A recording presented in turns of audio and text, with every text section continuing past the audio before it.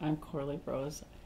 I was the dance team coach at Sprague High School for 25 years, from 1978 to 2003. I also coached some other sports, but that was my main athletic coaching. I started playing basketball when I was very young, in a very small school, and both basketball and softball, but basketball was my main sport. When I finished there after 4 years, I went to Eastern Washington University, or Eastern Washington College at that time, and played basketball for 4 years there. And it's really the defining moments of my life. It's what I became, was a coach because of my own life experiences as a young person. I started in 1978, throughout all those many years, and we had 2 or 3 boys that drummed for us when we were a drill team right at the beginning.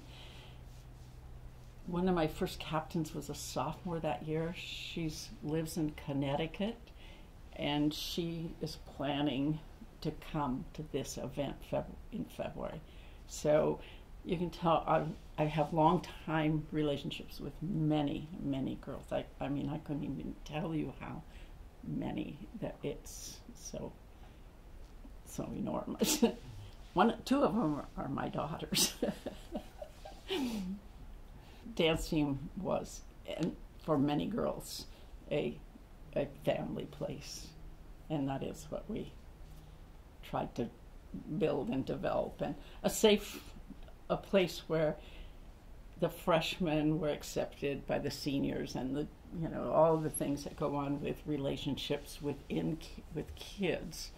And a big part of what my program was about leadership, and I always had captains, I always had presidents, and that whole line of officers, and mainly to help girls learn leadership skills, because when I started there were very few opportunities. Very few girls were ever going to be even the student body president at that point. It just wasn't accepted, and so it was about, a lot of our program was about leadership. We did many fundraisers, all kinds. We husked corn one year for the Oktoberfest, another fundraiser. We had kids camp at our school before anybody else did, and we started with 20, and in 4 years we had 250 girls come to summer camp, ages 6 to 13. So that was a way of giving back to the community, but also raising money, and it was also a thing to bring the community together. The younger kids then started wanting to be, Olympians, and wanting to be Oleans most of all. So leadership skills need to be taught, and in order for girls to have opportunities to learn leadership, dance team was a place that we spent much time on developing leadership skills, as it was important for them to have a place to be leaders.